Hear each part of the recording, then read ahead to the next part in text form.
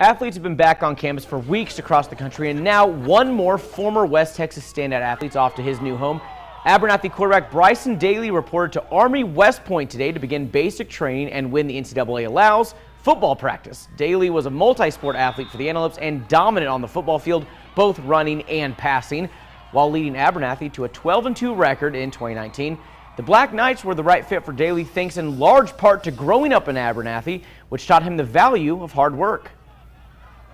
It really is a special place. When people say that, they're not just saying it. It's a special place. The community backs you so much and just supports you through everything. And it's with your teammates, you have a brotherhood, and that's what really I think is going to set me up at Army. You know, I got up there, and when I visited, the first thing I saw was the brotherhood, and it reminded me of back home. To get around guys that are like-minded as me, that work hard as me, that's something I'm really looking forward to. Hard work is the #1 key to winning, and that's the same at Army and same in life, so this place has really set me up well for that.